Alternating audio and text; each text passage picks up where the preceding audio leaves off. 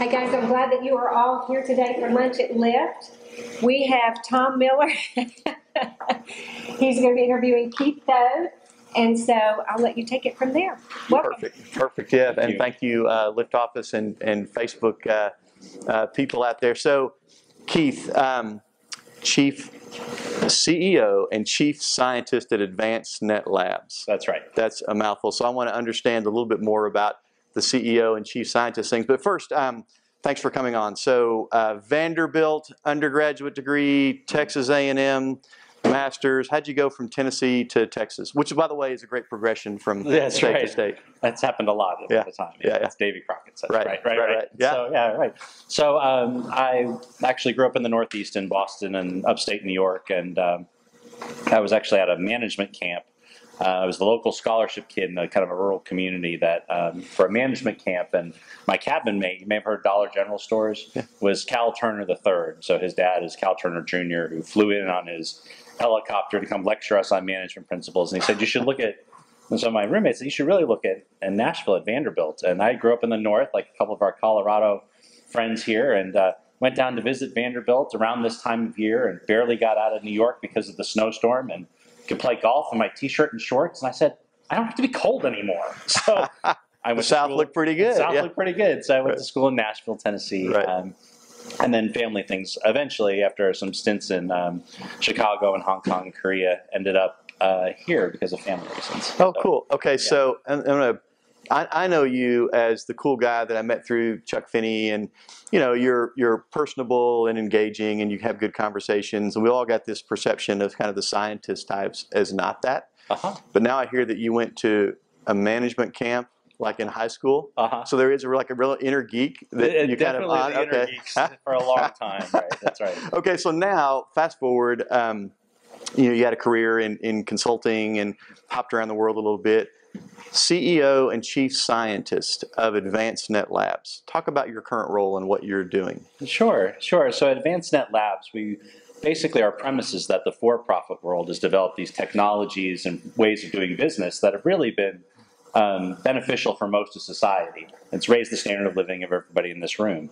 So how do you take those same capabilities and apply them to people for whom the economy hasn't quite worked for yet, right? Or they're affected by a crisis, like a domestic violence situation. So, with the labs, we kind of experiment with those ideas and try to make them actually work for these vulnerable populations. And when we can do that, then we kind of commercialize them, and off they go. When did that start to hit your radar? When did this switch flip from for-profit world to business in a nonprofit benefiting populations that are struggling? Yeah, so from a pretty early age, actually, from a personal concept. So when I was in high school, I was a musician, and actually my high school plan was when I was a good musician, but not a great musician. But I've always been good at organizing things. So my original goal was to be the business manager of a symphony. And that Boston Pops, or probably second tier, like Philadelphia or somewhere, where they would let me play. I'm good enough to play, like third chair, but then I would run the books in the business, and that was. So I always thought I would bring those organizational concepts. I went to my first job at a consultancy called Accenture, and basically went there because part of the promise was you learn so much in a very short amount of time. And my goal was always to kind of, from a pretty young age, to go learn enough and earn enough at the same time. Not that necessarily I could retire, but actually a little later than now, 5 years from now, but that my kids' college would be paid for, and things like that. And I could work for not very much doing, at the time I thought it was going to be finance and business administration type work. So yeah. And then I was working for a software company and doing logistics work. So the movement of goods, of raw materials to making products and then getting them out to the store. I was working for a company doing that, and one of the other employees said, boy, I really wish I had this technology in my last role with the DoD doing relief work in Kosovo. We should really donate this software into the nonprofit world. Oh, wow.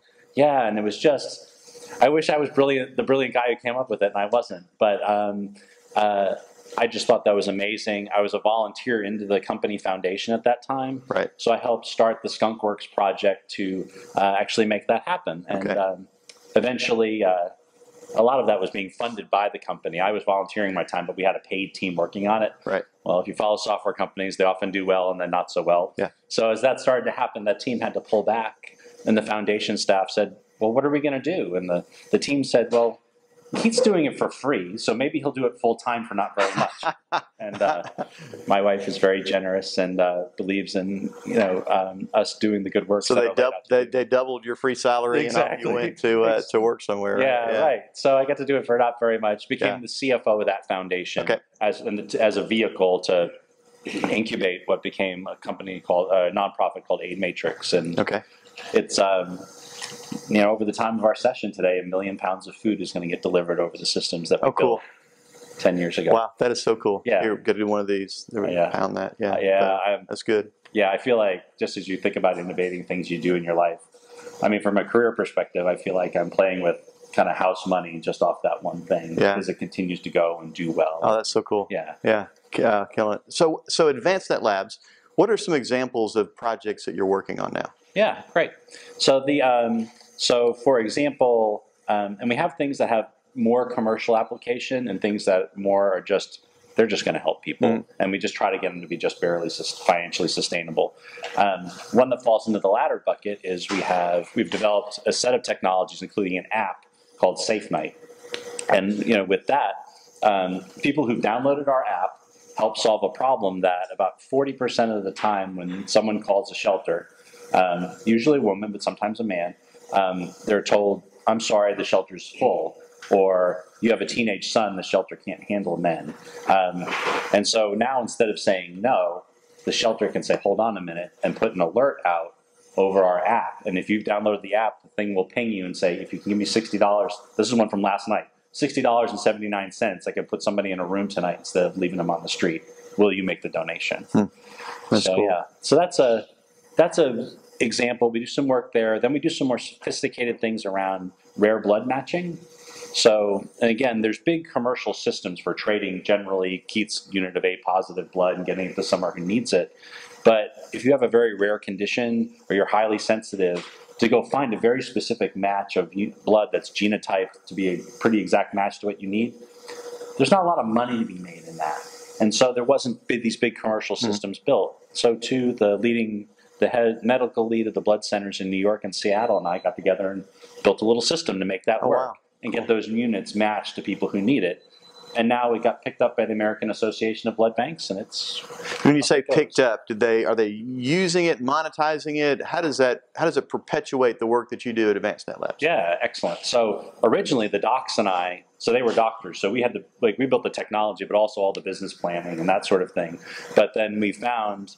We actually got some pretty good recognition in an industry journal, and then the American Association of Blood Banks called us up and said, we have some similar operations. We would really love to take this over. And so now how this works from an operational arrangement is that they market it, they receive most or some of the monies, and then we get kind of a fixed amount to continue operating and continuously improving the tech platform. Yeah. So now they're running the business side of it. So there's a question that keeps coming into my mind. So often, I'm going to generalize a little bit, so often when big universal, we think about doing good things, it's stopping to pick up a piece of litter, or it's donating, to do it. So it's saying yes to that $60.79. So it's that one thing. Yeah. It seems like such a challenge to create scale around that, and you've done that multiple times. What are the typical challenges? What goes through your head? What I'm wondering is, how do you think if I pick up a piece of trash, but creating an organization that will do good and scale like that? So what do you say, 1 million pounds of food in the hour we're going to be doing this? That's huge. Right. How do you think? What goes through your head on that? Yeah, you really have to put a couple of different lenses on it. You do have to bring what I would call some traditional business or operational thinking to it, because you can't take every good project that comes down the pike. We do a mix, like I said, we do some things that we know will never have a financial return. Right. And we have to do some things that we think, we can maybe get this up, and kind of technology is expensive to build and to put in. It's not as expensive to run. Then once you get it up, there it goes. Right. So a lot of how it goes through our thinking is looking at that analysis of how can we build something, and you said the word scale, which is critical, right? How can we build something that we think we can help bring scale to the sector? And then when it's at scale, do our costs of running it and our revenue that we can generate out of it at least equal up? Right. And then we have some things like in the education and workforce development space where we actually believe there's a lot of profitability to be had at the same time. And so in that case, we've actually started in July a for-profit company, and we're out seeking seed capital, and that's a new world for me. We've got some seed funding, and we're talking to venture capital firms. And can you talk about the for-profit stuff? So yeah, what is it? What are you doing? Yeah, so with that, we're really focused on educating and employing people on the margins. Yeah. So again, back to our premise, how does Bank of America, UPS, Neiman Marcus, how do they educate their employees? They don't bring them all into a room, and like at the Bank of America down the street here, they don't bring the new employee into the room and the manager reads from a PowerPoint the same thing and deals with them all in person, and then the next person comes in and she has to stop what she's doing. No, but in the nonprofit world, a lot of our training works that way. So we've brought the tools, in fact, the same exact core system, for example, Bank of America uses to help train people. We have a bring e-mentoring platform, and now just like at Bank of America, where 80% of their training is online, and maybe 15% of their training is online, but I'm going to sit at my desk and listen while somebody from San Francisco talks to me live, kind of like today. And 5% of it is, there's the bathroom, there's Chuck, he gets sleepy after 4, don't ask him math questions then, and that type of stuff. Yeah. So how do you apply that to vulnerable populations, like our returning military vets? So we're doing something with Easter SEALs and returning military vets, or people who've been through some kind of addiction, kind of skilled up, and then also get electronic dossier of them, of all their work and experiences, so that employers can go look for them, and they can look at somebody they wouldn't have looked at before. And there's two elements to that. Is A, because they don't have a Western degree, right? They come from some other background. But it's also currently, the nonprofit world tries to get the corporate world to hire their people by, let me email them a resume. Yeah. Okay, nobody hires that way anymore, right? I mean, corporations log into systems, they do searches and analysis and pull it, and so now we've got systems that can talk like that, so that they can look at people at scale. You talked about scale. As the more little groups we bring on, or community colleges and nonprofit groups, the bigger our database gets, and the more valuable that is to the employers to say it's worth it. So a group we work with in South Dallas does tech training. All on their own, they've got 15 graduates every 12 weeks. It's great, but it's 15 graduates. Is AT&T really going to take their time to go look? To look at the email resume? No. But now, if I can log in as AT&T and see like programs that all around the country and do heat mapping between what my needs are and what's in the database, it becomes good business for me.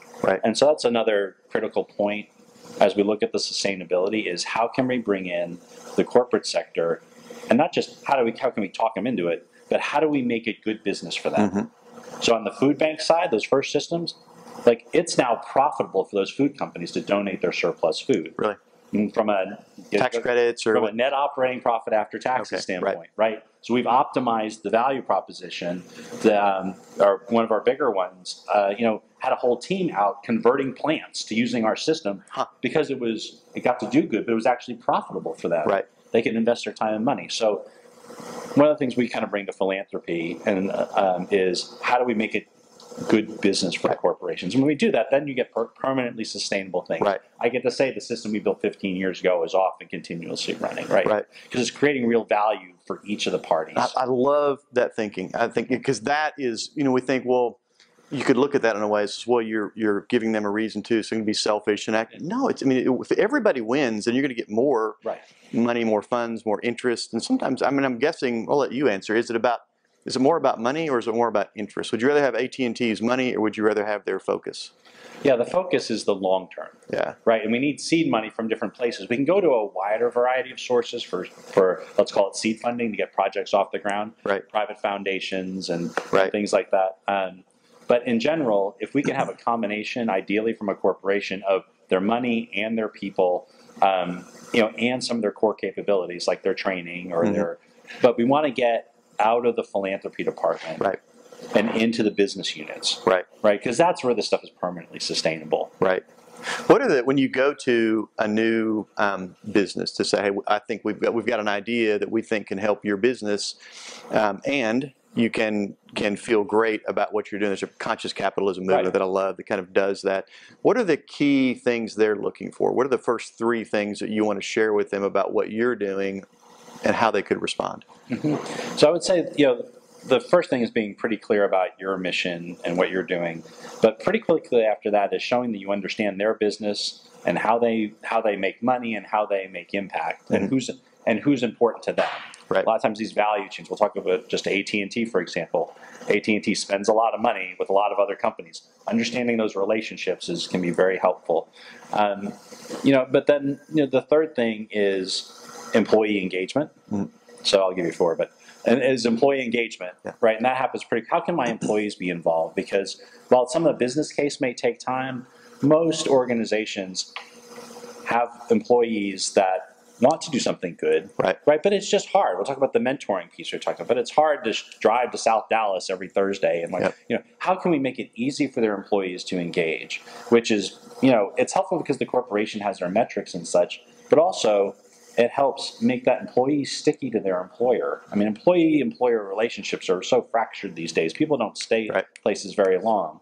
If they believe their employer is someplace special, they will stay longer. Part of how you do that is showing that real connection to the community. And giving people choices about, so if I want to pick up trash, now I can scale that across the system that you've built. If I want to pick up trash, that's great. But if I want to use my accounting skill or my, then there's opportunities that way as well. Cool. That's where that skills-based volunteering, we call that. Oh, cool. Yeah. And then the 4th thing is how do you make what's the long-term partnership, mutual benefit? To the extent that we can, it's what makes long-term success. And it's also different, honestly, from other people trying to talk to that company. Most of them aren't trying to talk to them about that final pillar. And what do you share from an AdvanceNet Labs perspective about the benefit of a long-term partnership with you and your company? Yeah, I think a lot of it is under a general standpoint, is that we understand both sides. Right, and so we understand how to create that long-term relationship that has the business rules, that works for everybody. And it's just most people and most of the time in the philanthropic sector, they don't have that deep understanding. And so it's 2 different worlds, and so you only end up dealing with the philanthropy department. So I think when we can have that alignment of vision and mutual benefit, like you called it, right? Right. Then the specific projects can fall out. They can involve our tech or not our tech, just our relationships, or it could be, right? But it's about, that strategic relationship with the client. So as you scan the horizon, the business part of you've been part of solving for feeding people. You've been part of solving for getting people a roof over their heads in a difficult situation. What do you think are the coming challenges that are on your radar to think, gosh, we've got to, this is coming. I need to be developing software systems or something, a tool to go address this. That's so the biggest piece there is the education piece, right? So there's both the economic opportunities there, but it's also our next great, why are they hungry in the first place? How can we make systematic change? And our constraints are this whole idea of not working at scale, right? So how do we create those connections? Our labor markets are going to, we're at a time where, in this country, we have very low statistical unemployment. We also have the lowest participation in the workforce in a very long time. And to me, that's problematic. Right, it's people just giving up. Is that what you see? Yeah, people have given up, whether from age or their social situation, and and so they're just choosing not to participate. Right, and we really lose. Not to get on my soapbox, but we lose something in our fabric. This is your soapbox, right? If we're not, there is value in work, right, and there's dignity in work, and we both probably have friends, our age and slightly older who feel like. You can see that that's happened where they feel like the working world has passed them by. Right. And so it happens at all places in the spectrum. But it's also a time of tremendous opportunity because work is becoming more fractioned. Right. And so how do we sort of feel like there's a tipping point. You're sitting here and let's take our our city just down the street here, Dallas, Texas, right? Right. Where you've got 40% of the population is living within 150% of the poverty line, right? Which is still pretty darn poor, right? I mean, it's just, and and it doesn't matter your political affiliation. The Republican mayor of Dallas will tell you, spoke at an anti-poverty conference saying, this is not sustainable. We cannot have an economy like this and a community like this with so many people disenfranchised, right? So, so that's the fear, and just the the challenge and the opportunity is work is going to become more and more smaller bite, connecting the right people at the right time. Young people want to choose to do more freelancing relationships, right? So it's forcing those who are demanding labor to actually look at these more creative solutions. So it's sort of that slang term, the gig economy, or sharing economy. And so you think, that's what I'm hearing you saying, fewer people on payrolls perhaps, but more job opportunities if you've got the skills to meet a specific niche in the marketplace. Absolutely. It's going to be, and so how do we create people that are ready for those niches? Right. And it's, and I mean, in a big macro way, no matter what happens with computers and all this stuff, like, we're talent constrained, right? So if we can raise more talent and right-size talent, right, then we can provide economic and dignity opportunities for huge amounts for society. And it's not just about that. It's about our corporate sectors achieving their potential. They need people with so this raising the level of talent. That's where you're coming in with education, with training, with a system that can intervene and impact. So what does that look? So we've got some guests from Western State Colorado University, some students there. They're at a traditional university getting the kind of education that you and I got in a traditional sense of the way. What does an education look like in your mind in terms of meeting the need in that sector that needs an education that might not be able to go to Western State or wherever? So the principles, so a couple of the principles are, learning on demand. So as you're available, as you're able, and short time to value. I mean, the idea to tell somebody on the margins, that's living on the margins, hey, if you'll just go get this 2-year degree, just do this full time for 2 years, then your life will be so much better. It doesn't work for too many. I got 2 days. I can't try to make a paycheck to paycheck. And my car breaks down, my mom gets sick, and now they've invested however many months of money in. I mean, so and they've got a loan, and now it just gets worse. Worse and worse. So short time, to use business terms, short time to value. How can we get somebody equipped for work in this economy that pays a living wage, as quickly as possible, and then give them opportunities to move up? And by the way, those opportunities aren't necessarily going to be provided by us all the time. So let's take medical. So somebody wants to be a nurse. Young person I've had a relationship with growing up wanted to be a nurse. And you probably know people, since she didn't have a lot of money, so she bartended her way through getting her nursing degree. Okay. Sound familiar? Yeah. Right. What if instead we quickly got her trained up with a cert, and she became a certified med tech, and she's probably actually making only the same or slightly less money, but she's in the hospital, in the field, in the field, being seen by the docs and the hiring people. Yeah, absolutely. She continues to work on her education. Well, it's not very long if she's a good worker. These days, there's such a starve for talent that they'll actually lean forward and help pay for some of that, provide some direction for that. And by the way, you're figuring out whether you actually like this or not. So those are a couple principles. The other one is to really focus on, for this type of education, the training that the market's demanding. Right. So, I mean, you have personal choice on what you choose to do in careers, so rather than taking, no offense to our professors, but the hearing from what the professor thinks people ought to be learning. Okay, if I want a job with AT&T, since that's what we talked about, what if I take AT&T's training? How about the training AT&T's already giving to their employees? So we have the systems to receive that from them and push it out. And so there's some other great innovations happening outside of what we were doing. Like we take that very systems type approach, but even in Dallas School District, just to stay with that example of AT&T, AT&T is sponsoring 200 seats in a high school where kids sign up as freshmen, and for the 4 years, they do a very specific curriculum. And when they're done, they get an associate's degree. So when they graduate high school, they finish also with an associate's degree, and they're on this very specific curriculum from AT&T that they are guaranteed an interview with AT&T. And nice. Yeah, because they've been trained. The industry has dictated. Right now, that's only 200 slots, right? And there's maybe 2,500 slots right now across DISD, across tens of thousands of students. So how do we jump? Yeah, and that's what we're trying to drive with technology. Cool, very cool. Yeah. So what's it like? Your passion oozes out of you, and your vision for this. What's it like to work for AdvanceNet Labs and to work for Thode? What are the kind of people that come to work with you in your organization? Yeah, we have, because of what we do, we attract some really neat talent. Yeah. So a diverse set of talent because, as you said in the beginning, the inner nerds kind of look at me and go, "That's pretty cool. I would like to do something." I get this guy. I get this guy, right? Right. So that's really helpful. I'll say that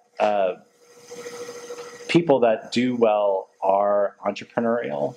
At the phase we're in and the size we're in, we have there's a lot of independence, and there's a lot of dependence on you having an owner mentality. So, and it's a business cycle phase, right? We're 2 years into the main operation, the company we started in July. So, the place we were before, when I started the food banking work 15, 16 years ago. The joke was there were 6 of us programmers sitting around, and the other 5 looked at me and said, "You're a pretty bad programmer. Why don't you go raise some money?" and that's how I got to be the boss. So, they still talk about you behind your back, or they just tell you directly, "You go do that. We got this." Yeah. One of them still works for me across 4 companies 16 years great, later. Yeah, great. Yeah. Yes. So, and it was but that grew to be a 100-person company, and that became a more diverse workforce. Right. With people who were kind of more like the fact that it was stable and it had a stable paycheck and it had good benefits package and all that stuff drew them. We're in a more entrepreneurial phase. You have a lot of independence.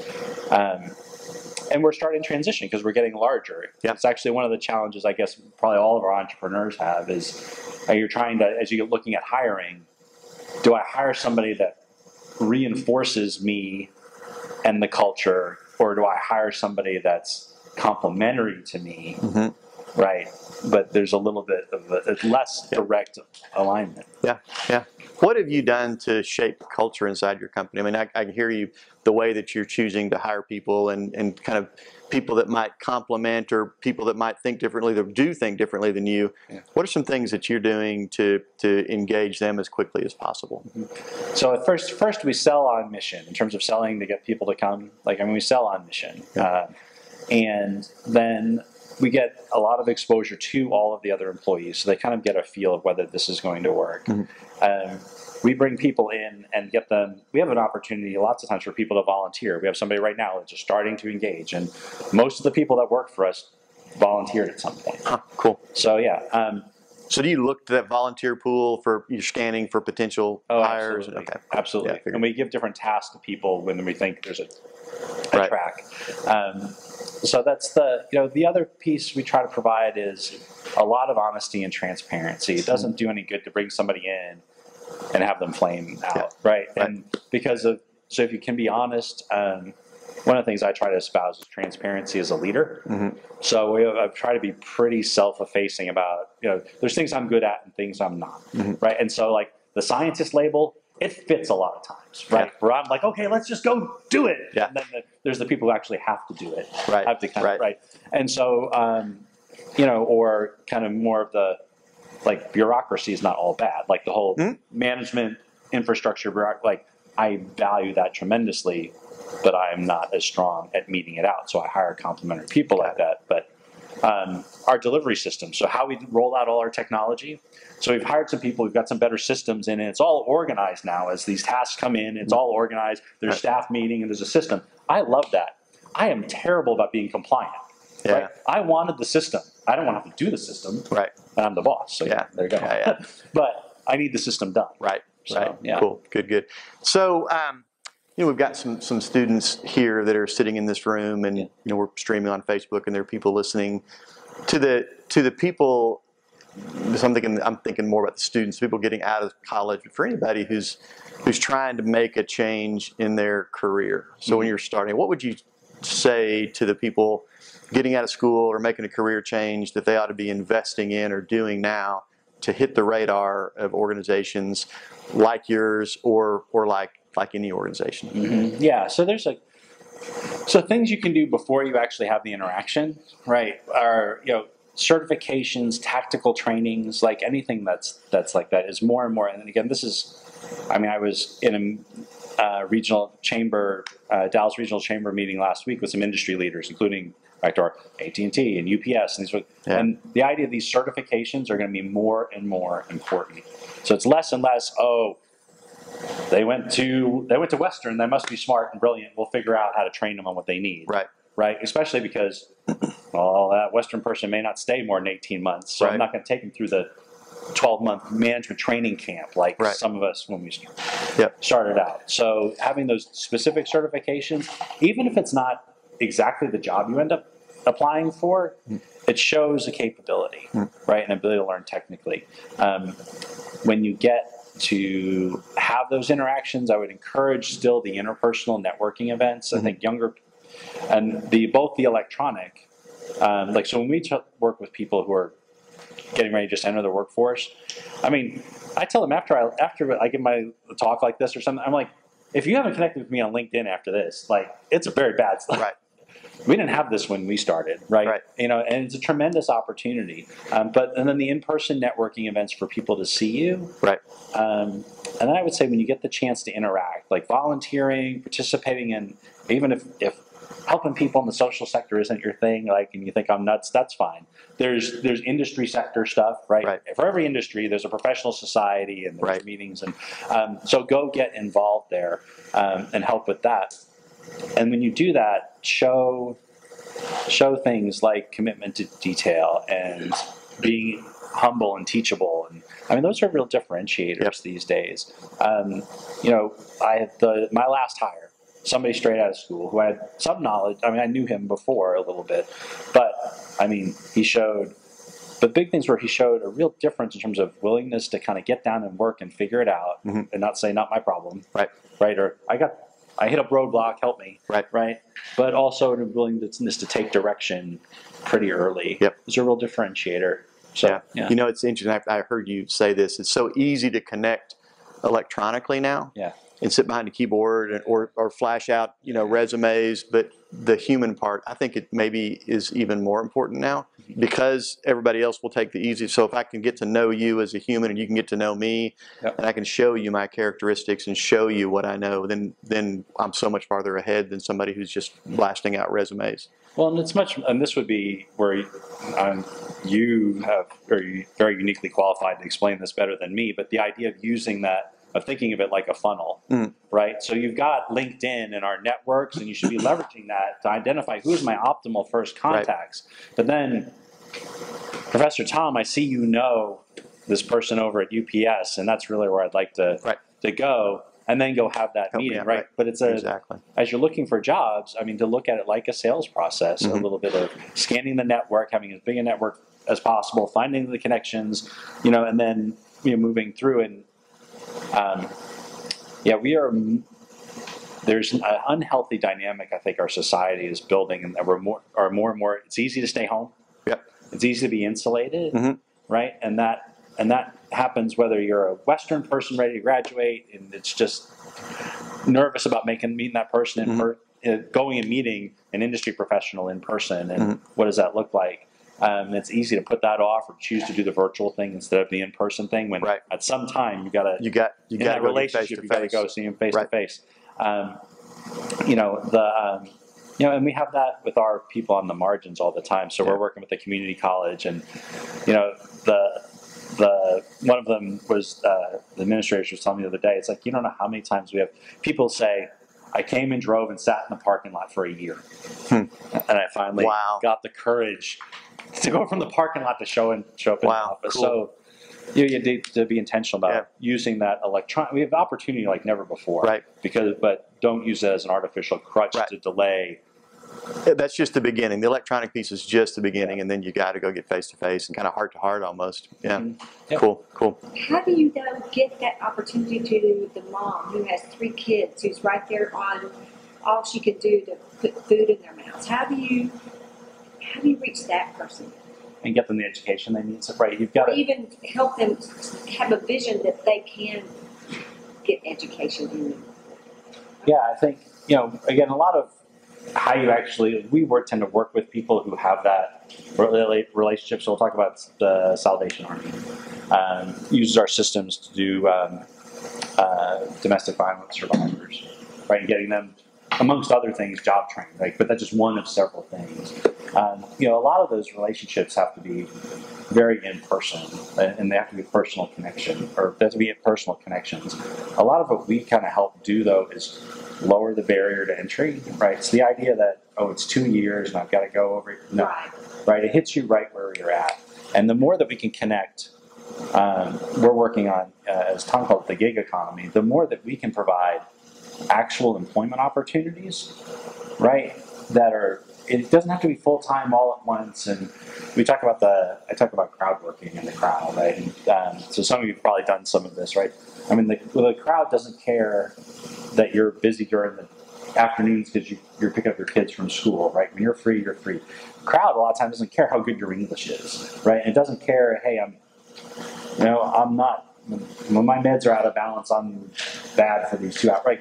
It doesn't care, right? Or I've returned home from, combat, something I never had to do, right? And I've got PTSD, and I've got moments that I'm good, right? So too much of the time, what we've done to try to train and empower people on the margins, I say, is we try to turn them into Keith, right? We try to say, okay, we're going to turn you into somebody that knows how to dress well, speaks perfect English, and can show up someplace at 8 o'clock every morning and stay until 5 every night, no matter what, And so it's how do we lower the barriers to entry?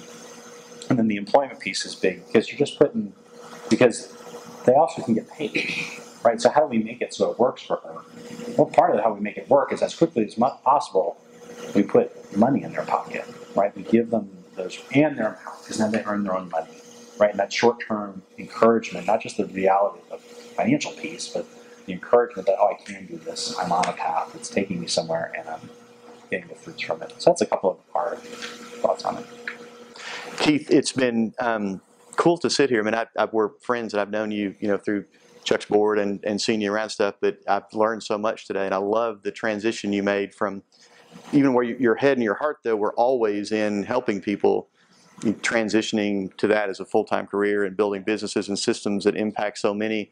It was really cool. So I love seeing the character that you've got impacting communities all over the place, all over the world, by the actions that you and your team have taken. So thank you. Thanks for sharing that with all the people that are listening today. No, thank you for the time. I really appreciate it. Yeah, no, it's great. Yeah, thanks. All right. All right. Thanks, guys.